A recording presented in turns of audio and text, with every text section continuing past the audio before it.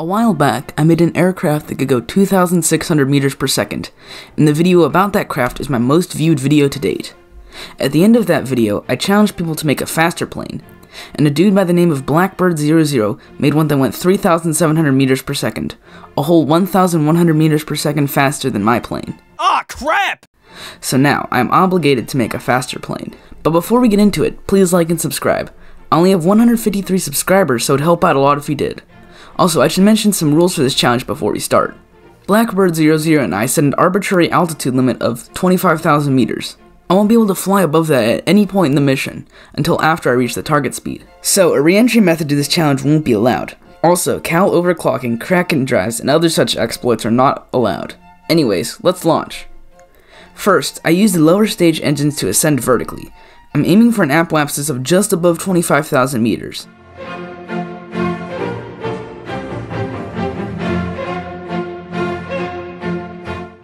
Now, at roughly 17,000 meters, I begin to flip the vehicle over and start burning sideways. I am making constant small adjustments to keep the altitude just under 25,000 meters.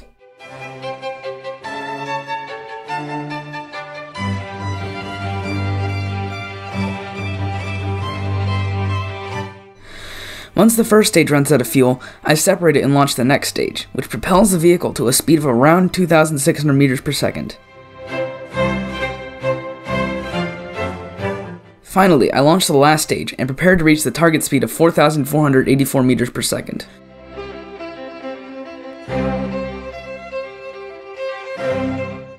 After the engines burn out, I separate the fairings, which exposes the hundreds of separatrons underneath them. This creates a lot of drag and acts as an easy air brake.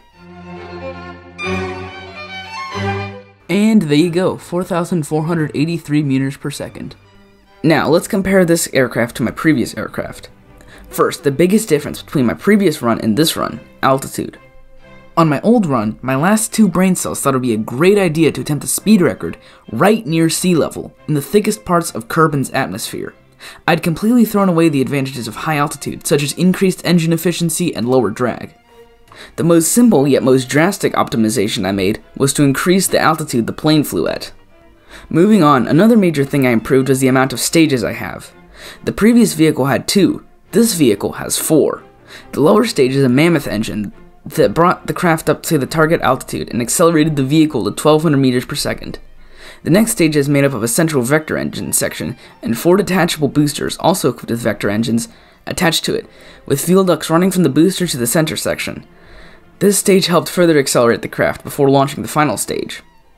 Now, the final stage is a bit strange. It doesn't use any normal liquid fuel rocket engines that you may expect, but rather it uses hundreds of separatrons. For whatever reason, the Separatron has the highest thrust-to-weight ratio of any solid fuel engine, which makes them great for applications like this. The biggest problem with extreme speed is that things tend to very rapidly explode when exposed to the airstream. To solve this problem, I've added a bunch of fairings to the front of the craft.